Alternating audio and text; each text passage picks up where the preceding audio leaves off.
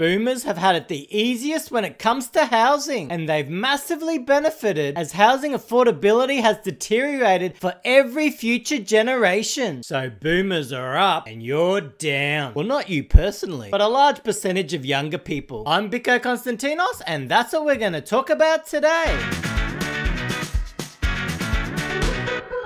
Hey, I've got nothing against baby boomers. In fact, if you are from that generation, I love you. And this video in no way is going to try and bash boomers, but I am going to look at some of the differences or comparisons between the boomers and future generations when it comes to the housing market. So if you don't mind me using emotive type YouTube titles to try and grab attention, consider subscribing to my channel. Just like this golden, amber and water lily candle, you're gonna love it. And make sure you click that like button. Just knowing you will's gonna help me make this video. Now back to boomers. Baby boomers were born between 1946 and 1964. And after that, we have Gen X, born 1965 to 1980, Millennials, born 1981 to 1996, and Gen Z, born 1997 to 2010. Now, the majority of baby boomers would have been buying a house during the 1980s and the 1990s. Now, there's one very peculiar thing about houses during that period. They were bloody cheap. And when I say cheap, I'm talking make your guests pay for their dinner at your wedding type cheap. I'm talking turning off the car when you roll down the hill type cheap. I'm talking mysteriously leaving the pub when it's your time to shout type cheap. We're gonna look at house prices from 1981 to give us our base. In Sydney, the median house price was about 79,000, Canberra around 58, Brisbane, Melbourne and Perth in the 40,000s, and Adelaide and Hobart in the 30,000s. Now in 1981, the average wage was 15,800. So when we compare that against the house prices, Sydney was 5 times the average wage, Canberra was 3.7 times, and every other city was under 3 times the average wage at the time. Now, no matter what way you cut it, that was cheap as chips. And guess what? Chips aren't even cheap anymore. So you've screwed that up for us as well, boomers. Just kidding, I love you. But what about the high mortgage rates back in the day? Well, it's true in the 1980s, mortgage rates were much higher, with around 10% in 1980, climbing all the way to 17% by the end of the decade. So yes, mortgage rates were high during this decade, but houses were still so very cheap. What's a Greek cocktail made out of? Water, because we're cheap. Just kidding, I add lemon. But after the 1980s, the direction for mortgage rates was down, down, down. And they've never gone anywhere near those lofty heights ever again. But even though boomers had much higher mortgage rates, saving to buy a home and then repay it was so much easier. Check out this graph which displays the ratio of the average mortgage size to annual average wages. In the 1980s, it ranged between 2 and 3, and in the 1990s between 3 and 4. So when boomers were buying and paying off houses, the average loan was mostly between 2 to 4 times the average earnings. So back here in 1981, the average mortgage was 2.4 times wages, and that equates to around 38,000. So even with high mortgage rates, because mortgages were only 2.4 times the wages, repaying the mortgage was comparably easy. But as you can see, it gets worse for each successive generation. And the average mortgages are now sitting at over 8 times the average wage. But in some places like Sydney, I suspect it will be way higher than that. Here's something to think about. These figures are based on one income, but the majority of families now must have 2 incomes. So if you hypothetically had 2 incomes that were average earnings and you got the average mortgage size, this ratio here would halve to about 4.2. So the incredible thing that means, it is now harder for a double income couple to buy and pay off a home than it was for a one income couple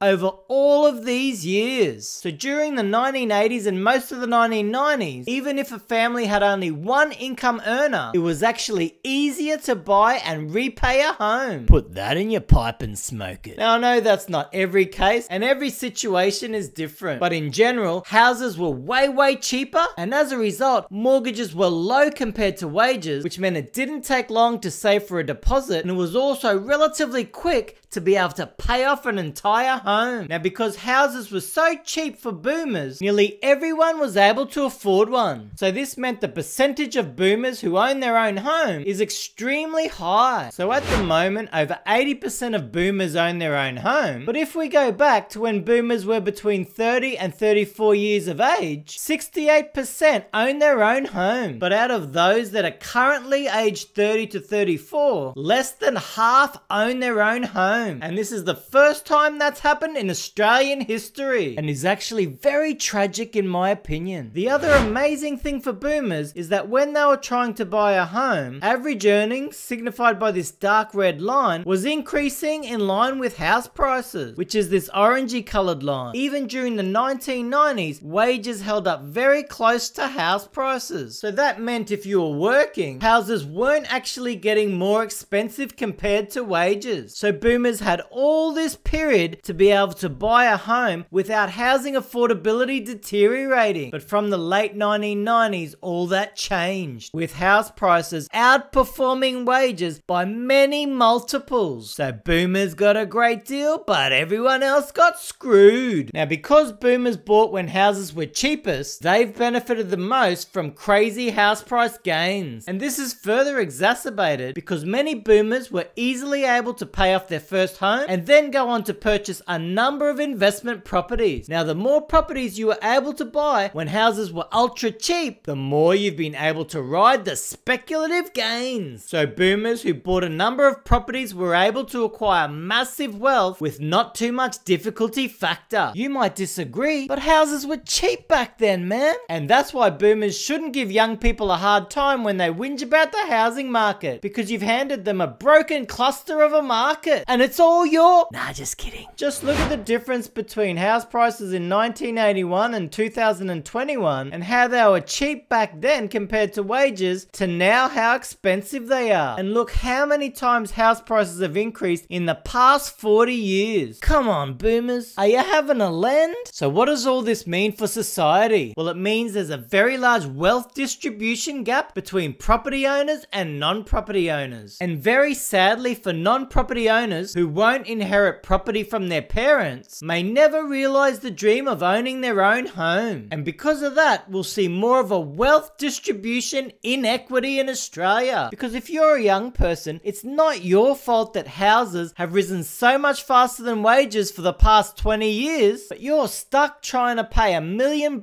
if you want to live in a major city, and in places like Sydney, all you'll get for that is probably a crumbling shack. So if this continues, it could be the end of a fair go for all Australians. And that, my friends, is an absolute tragedy. Boomers, don't hate me. I'm Biko Konstantinos.